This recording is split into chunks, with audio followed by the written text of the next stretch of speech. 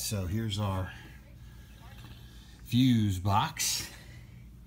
This is the main electrical firewall entrance for all of the stock stuff, all of the factory stuff. And did a lot of research on the internet there, and I tried the whole poke a hole thing, but it is a double.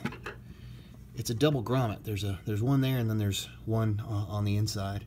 And there is pretty much every single important wire that goes inside the car in this bundle. So here's my problem. I want to get this thick wire through, right? I got 3 gauges that are going to have, 3 wires each coming back through the firewall. I'm going to have wire for amp.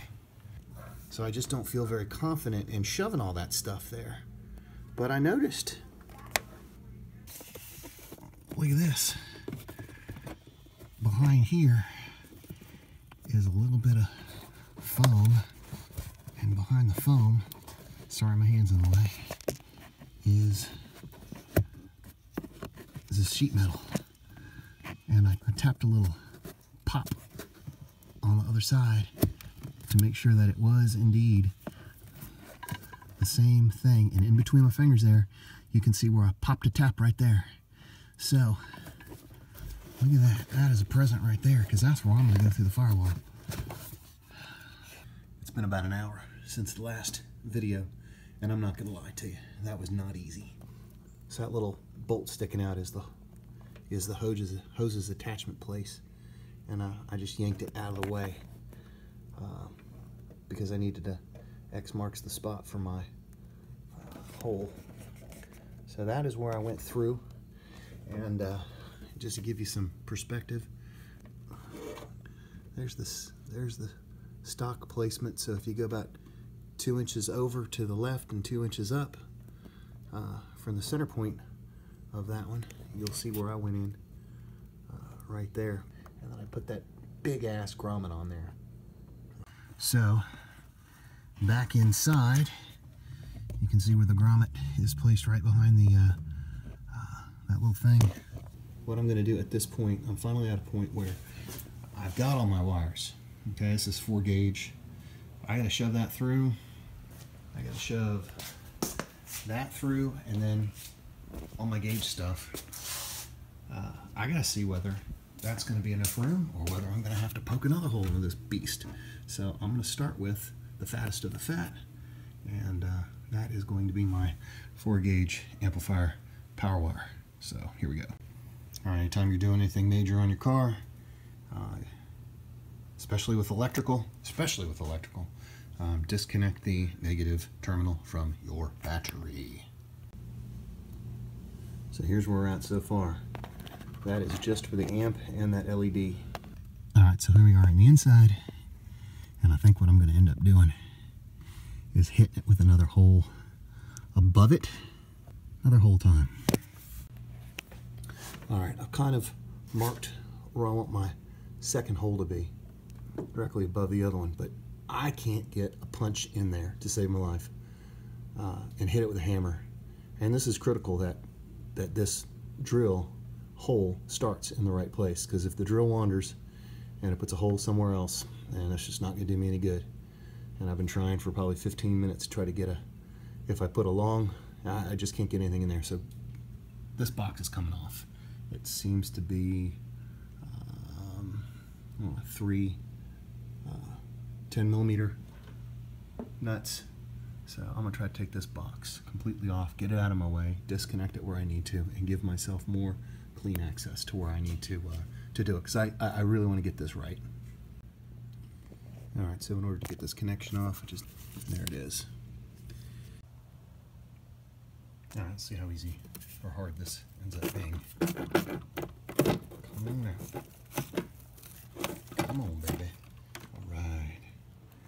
And we're not being hung up on anything right there. That dirty sucker. Alright. Alright, so now I should have, what about this guy? Get this out of the way. I could probably pull him loose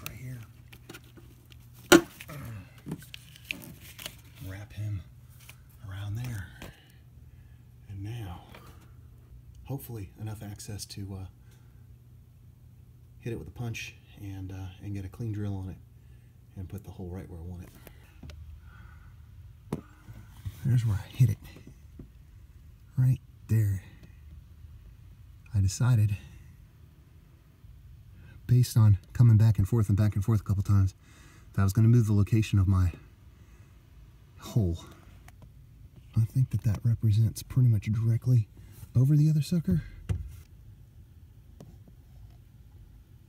Right up there is what I was shooting for. So when we go back around the other side, you'll see that I didn't use my original spot. Would have been too far over. So now that I've got my dimple, I'm going to hit it with a 1/16 and just try to poke a hole through.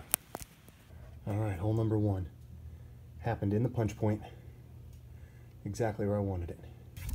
And the smart thing to do would be to come around here and see if we're happy where it landed. And I am happy where it landed, right there. All right, so what I'm going to do is I'm just going to kind of step up through the drill bits so that I make sure it's nice and clean and exactly where I want it without any issues. 3/30 seconds, 1/8, 5 30 seconds, 3/16, 13/64. So keep on it. That was 15/64, 1/4, 5/16. There's 3/8. There's 1/2. 1/2. 5/8. That is the ugliest looking 3/4 I've ever seen in my life, but it's done, right? Yes, sir. Woo! Nelly.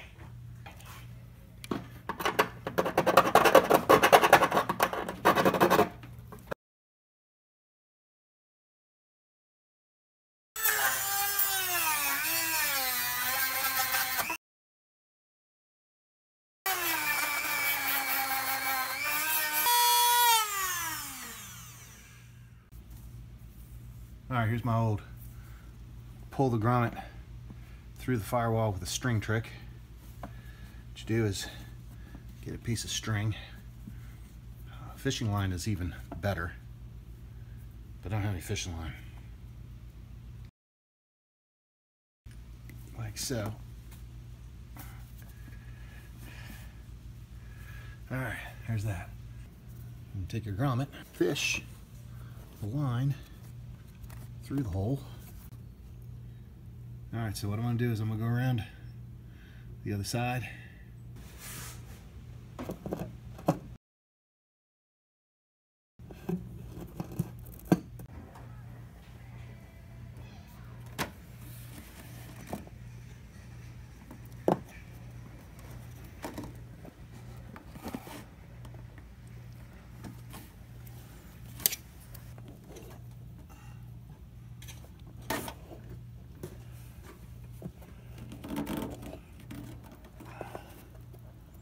It's in everywhere but where the rope is.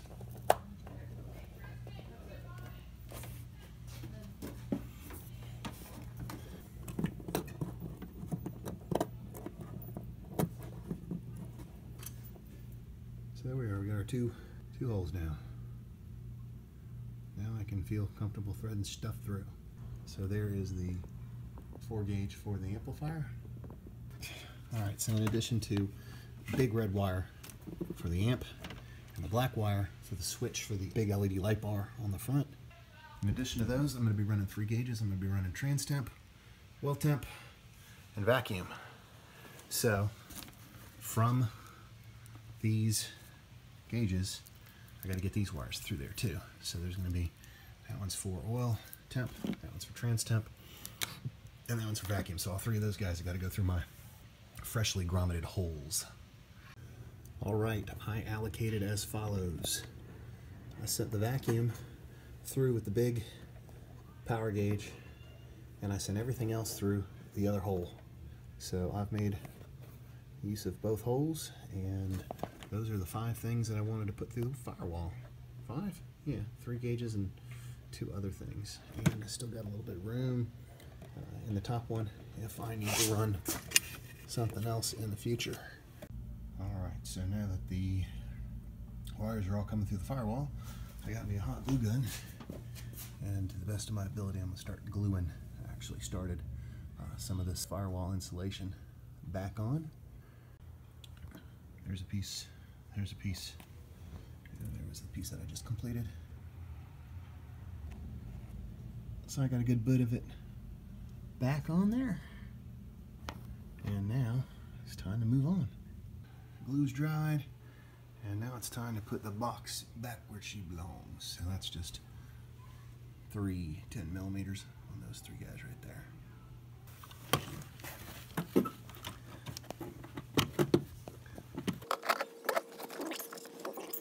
Big bag box is in place. Still got to connect it. And a couple gauges. Those are for the gauges. I got to figure out how much wire I'm going to need for those. And figure out what to do next.